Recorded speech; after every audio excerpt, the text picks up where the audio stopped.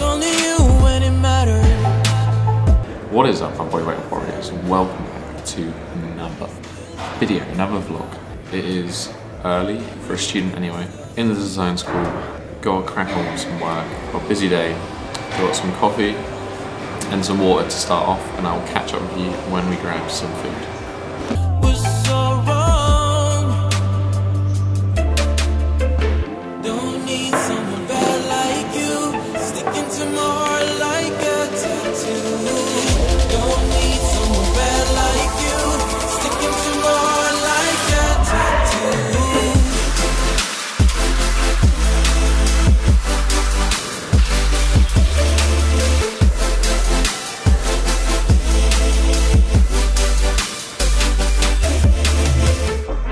It is now 1:30.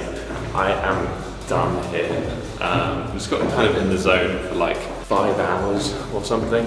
We had that mackerel like Thai salad with avocado and olive oil, all those good fats in there. I think I'm a little bit hungry now. I'm gonna head back, grab some food and also coffee.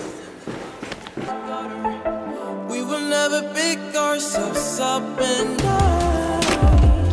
Thought that we could fly so high, and I was so wrong. Don't need someone bad like you, sticking to my heart like a tattoo. Don't need someone bad like you, sticking to my heart like. Cool. We're finally home. We've finally got food. We've got more coffee, which I just had there. I had some coffee in Brazil nuts while I was waiting for my food to cook. Now I have that chicken winter soup, got lots of winter veggies in there like swede, celeriac, parsnip, potato, beetroot. And then I've got a bunch of frozen chicken that I just threw in with some cabbage. It's one of those just like kind of warming winter meals. You may notice something different about today's lunch, and that is there's actually some carbohydrates in there. And that's because I've kind of made a little bit of a shift in how I'm approaching this cut. I'm not quite carb backloading as much because of how I'm training now. I'm only getting one post-workout meal. I kind of worked out from counting calories with these vlogs that I'm actually only getting like 100 grams of carbohydrates post-training, maybe 150 grams for the day, and I'm doing high volume, high rep work, and it's just not enough. And I've been feeling a little bit fatigued the past sort of week, struggling through my workouts a little bit.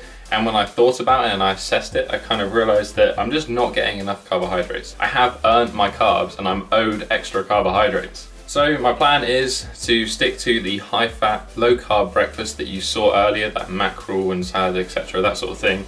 Then for lunch, I'm gonna have like 80 to 100 grams of carbohydrates pre-training. On rest days, it'll be less. And then post-training, 100, 120 grams of carbs again. So we're shooting for like 200, 250 per day when we train. I've only done it for the past few days, but I'm feeling a lot better already. I had a really solid session yesterday, felt super strong, had good stamina throughout the session, so I'll be interested to see what this does to body composition. Anyway, that is enough rambling. I feel like I haven't really spoken to you today because I've just had to go ahead and get a load of work done. I'm gonna eat food, catch up on YouTube comments, catch up on the Facebook group, which, if you haven't joined already, is in the description down below. Then I think it'll probably be time to go and train. It's now 5:20, time to go and train, but first we need to grab that pre-workout shake. Again, a little bit different this time, but it'll be in the description down below for the full recipe mix of what I'm using.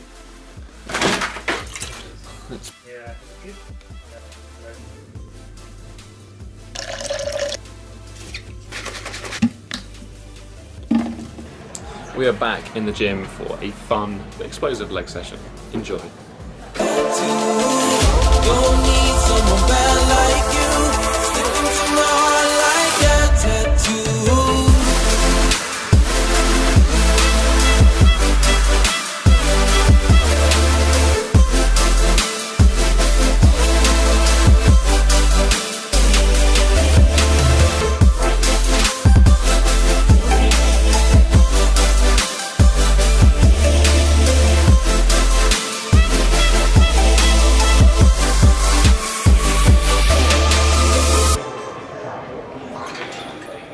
Actually ridiculous. So I thought I'd add a little bit of commentary to add some context to what you're seeing. So I just wanted to update you on my one arm handstand progression. So this is now maybe 2 to 3 weeks of pretty consistent training with the one-arm handstand. I'm slowly starting to get that weight shift from arm to arm, although my right is definitely better than my left, which you're about to see in the actual raw footage. I do definitely need to improve my lateral flexion in the handstand and use my legs more to shift over, because at the moment you'll see here I'm kind of pushing myself over with my hand, which is just not good practice. My legs should be more like this position, which is really just showing you how it's done. After I did my explosive leg session, I jumped into the gym for a quick 30-minute mobility session focused around the middle split. So I thought I'd share that with you. I'm using my middle split routine that I have a whole YouTube video on. I'll post that in the description down below. What I have added to these tailor post holds that you'll see here is I'm doing a little bit of PNF. So I'll be doing 10 seconds where I'm squeezing my glutes and really trying to bring my knees to the floor, and then 5 seconds relax, and I'll repeat that for 4 to 5 reps after my initial 10 reps with the weight on my knees. I think you'll see better in this view like how much of a difference there is between when I first start and then when I've done the PNF, like my knees are pretty close to the ground, or close enough to get benefits for it. I'm pairing these tailor poses with some horse squats. I'm using just an 18 kilo kettlebell here. I actually prefer to do these horse squats with the weight in kind of a sumo deadlift position. I've seen people like hold it up by their chest or on their back, but for me, I find that holding it in between my legs in that sumo position actually helps me get down a lot lower, maybe because of the counterweight, I'm not really sure. But I feel that I can get a better use of the actual exercise. And then finishing up 10 reps and then about a 10 to 20 second hold on that last rep in the bottom position. Then I moved on to my middle split isometrics.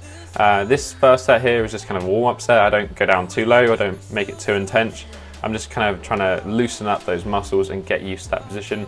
I found that if I do add some warm-up sets, then I feel less like my hips are just going to rip open when I'm doing these particular exercises. Just moving up and down, and then I also like to do these kind of like pseudo straddle up pulses just to get those muscles firing for the actual side splits. I did experiment with just trying to do some middle split isometrics where I'm kind of going down an eccentric onto something without actually using my hands as assistants at all. So using this Bosu ball here, which is about 15 centimeters off the ground, and that's quite a happy position for me to like comfortably get into.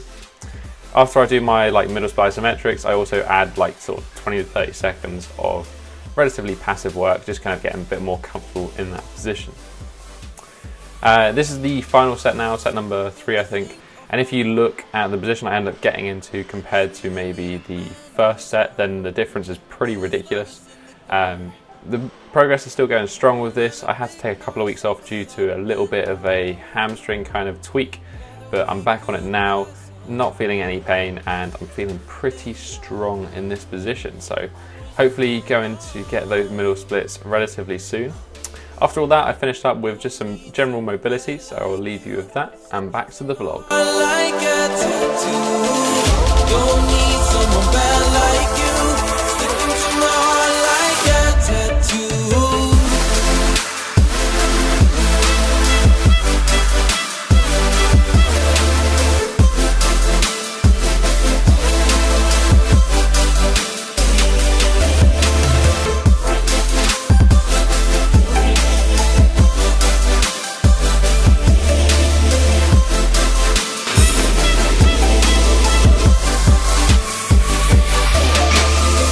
Back from the gym, it's almost 8 o'clock now, so glasses are on, the blue blocking glasses for all of those who are asking. I put some rice on, got some leftover curry just to heat up, super simple, super quick. In the meantime, for some extra carbs, I've got some banana and also coconut water, simple carbohydrates, and then curry in 10 minutes. Also having one of these bad boys. Was so wrong. Don't need someone bad like you, sticking to my heart like a tattoo. Don't need someone bad like you, sticking to my heart like a tattoo. But then we are, guys, final meal of the day, very carby lamb Rogan Josh that we made yesterday, like a slow cooked lamb leg with some rice, yogurt, lime pickle, mango, just all loads of good stuff. Really tasty, really enjoyable food, and from good ingredients. So you may notice this day's been a little bit different. If we look at the macronutrients, it probably is like more like 40-40 fat to carbs and then 20% protein, rather than that 50, maybe 60% fat that I've been in the past few vlogs. I'm interested to see where this goes in terms of body composition and performance, but only time will tell. That has been it for this week, guys. If you enjoyed this video, then hit that thumbs up button and support the channel. If you have any questions or want to leave your opinion, do it in the comment section down below. I love hearing what you guys think, and I always respond to comments. If you have a friend who you think would enjoy this series, then please share this with them. But that has been it for today, guys. Have a strong week. Peace.